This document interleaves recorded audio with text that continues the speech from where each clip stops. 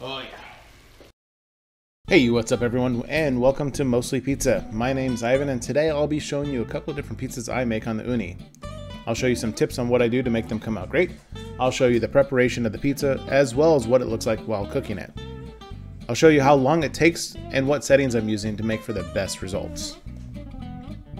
The first thing you'll want to do is get the Ooni started and warmed up.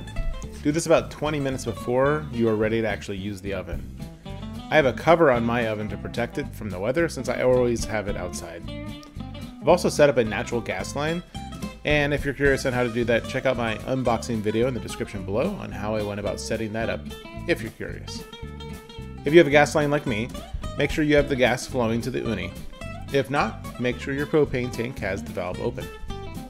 Okay, now you'll want to start up the Ooni and set it up to the highest temperature. You'll need to turn the dial, and as you do that, you'll hear a click, which will be the spark that is igniting the gas. You'll then want to set it to the 45-degree location for the highest temperature. Preheating the oven this way will help make sure that the base of the oven gets super hot. And a really hot base means that you'll get a thoroughly cooked dough that's nice and fluffy on the inside with a really crispy crust on the bottom. Knowing that we have about 20 minutes before our oven is fully preheated, let's go ahead and start preparing our pizzas. You'll want to start by prepping your work surface with a good amount of flour. I use a medium grind cornmeal and flour mixture. Typically I don't like rolling out the dough. However, in this case I am using a Trader Joe's dough, and I've noticed that it bubbles up a bit too much in the oven for my liking. So I go ahead and just roll out the dough to help pop out some of those air pockets. In this case I've got just enough dough for about a 14-inch to 15-inch pizza. Each pack of dough that I've seen comes with about 484 grams of dough, which is enough for exactly one pizza. For the first pizza, I'm using a garlic and herb dough with pizza sauce I made the night before and some pesto for the base.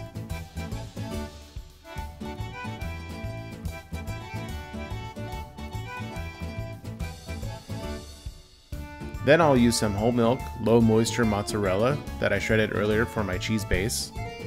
The toppings we'll have on this pizza are pepperoni and salami, and topped with some finely shredded Parmesan cheese.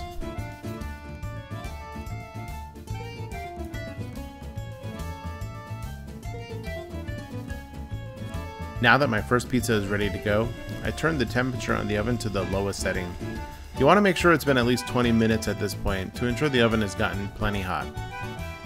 By turning down the temperature, you'll be able to have the base of the pizza fully cooked and crispy, while staying light and fluffy on the inside and not burning the top of the pizza.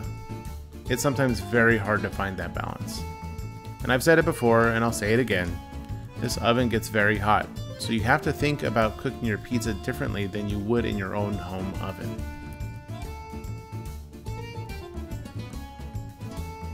Once you've gone ahead and shimmied your pizza into the oven, you'll want to make sure that you rotate the pizza 45 degrees every 30 seconds or so to ensure even cooking.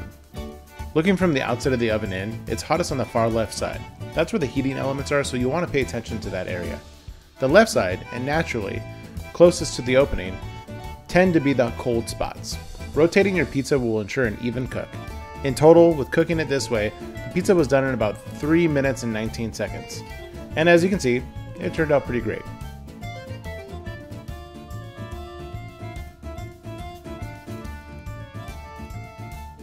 Next, I slid my pizza onto a nice cutting board surface. I'm using an older pizza peel that I no longer use, and I cut it into 8 slices. You can see here that the pizza is fully cooked through with some good leopardine on the bottom. The crust is nice and orange tinted, and the toppings are perfectly cooked. Alright, now for the next pizza. Once again, prep your surface and start stretching your dough. Make sure you're stretching from the middle and pushing outward to help create a nice crust on the edge.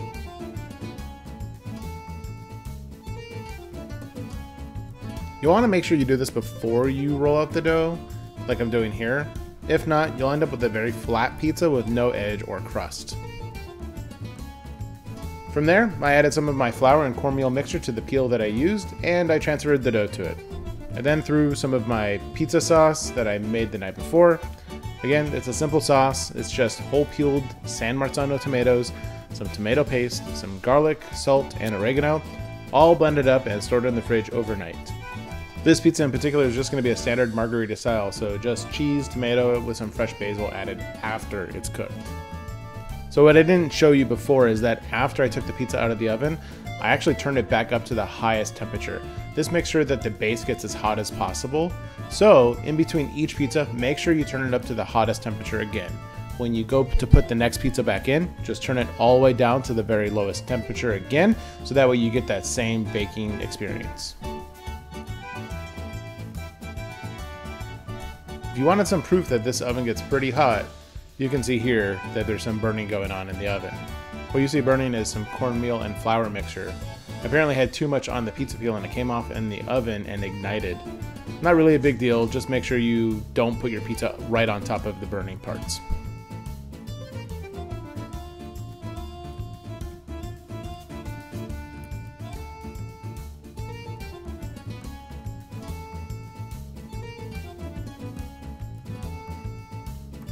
Again, make sure you're rotating the pizza every 30 seconds or so.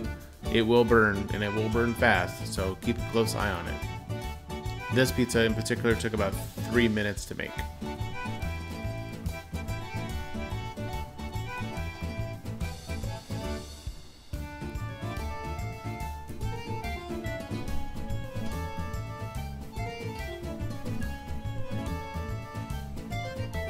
Alright, just like before, slide your pizza onto a cutting surface and top with some fresh basil. We amazingly had some left in our garden after some neglect the last couple of months. Then, cut the pizza into 8 even slices. You can see, once again, the pizza crust is nice and fluffy, and it has a nice leopard spotted base. It's nice and fluffy, yet still rigid and not droopy.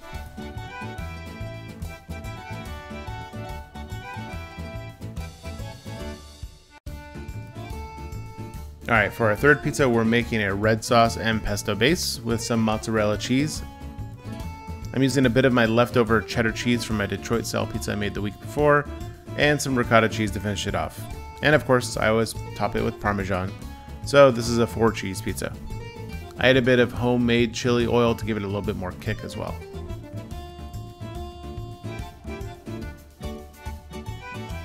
Making sure your oven temp is turned all the way down, slide your pizza in with a little shake and cook away. Rotate every 30 seconds, and this pizza took 3 minutes to make.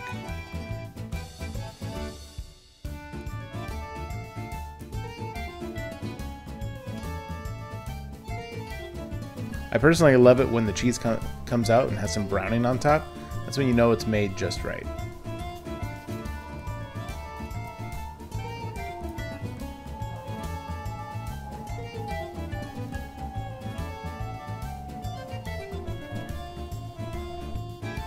Just like every other time, slide your pizza onto a cutting surface, cut into 8 even slices, and you're ready to eat. Something I haven't really mentioned yet is I do like to let the pizza rest for a couple of minutes before actually serving it. Not only does this help prevent the top of your mouth getting burned, but it also helps make sure the toppings solidify a little bit better. Okay, last pizza. And now I'm prepping my surface just as before. This time I'm using a dough that is left over from a Chicago-style pizza I made a few days prior. This is much drier dough, with cornmeal and butter in the base instead of an olive oil that I typically use. It was only a tiny bit of dough, so I wasn't sure how big the pizza would be. Once I realized it wasn't going to be all that much, I decided to flatten it out as much as possible to make a really thin crust pizza. The dough just so happened to keep sticking to the cutting board since I was applying so much pressure to make it thin. Then, just as before, prep your peel, transfer your dough, and start adding the toppings. For this last pizza, I'm just adding a light sauce, the last of my cheese, and the last of my pepperoni, which I also ran out of, so I used the last of my salami as well. Nothing fancy. And for the last time, make sure the oven is set to the lowest temperature. This time, the dough was a bit more challenging to transfer to the oven, so I used a spatula to help make sure it was loosened up before the transfer. It took me about 4 or 5 tries before finally being successful in moving it to the oven. Be sure you rotate your pizza every 30 seconds. This one actually only took about 1 minute and 45 seconds total to cook since it's a much thinner pizza. However, I did want the toppings to cook a little bit more, so I popped it in the oven with the pizza peel and lifted it to the very top just to help the top cook. This set the pizza on fire briefly due to the heat, but didn't really ruin the pizza.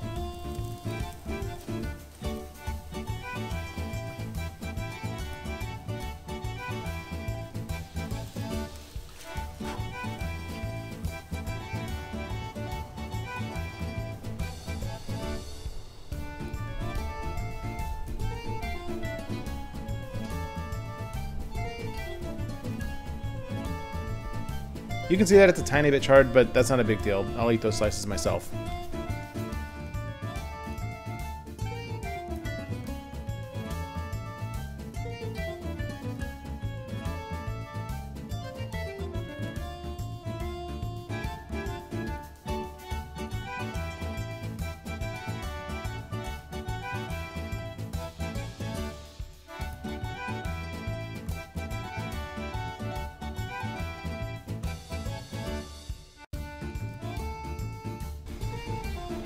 Last but definitely not least, make sure you turn off the oven and turn off the gas. If you have propane, make sure that's turned off as well. So here we are at the end. I hope this video was useful in seeing how a couple of pizzas were made. Overall, I think it took me about an hour to an hour and a half to make all 4 pizzas. However, I did somewhat take my time. I cleaned the dishes in between, and filming obviously took some time as well. It's well worth it, makes a lot of food for the family, and it's not a crazy cost. We were actually doing some math during the filming, and we figured that each pizza cost about $5 or so to make, at most. This is including buying the dough at $2 each. If I made all the dough myself, it would be much less, probably around $1.50 per pizza. As always, if you like this video, be sure to give it a thumbs up, and if you're new here, please make sure you subscribe. I plan to do more videos like this in the future. Of course, if you have any questions or suggestions, leave them in the comments below. Thanks again, and thanks for watching. Until next time.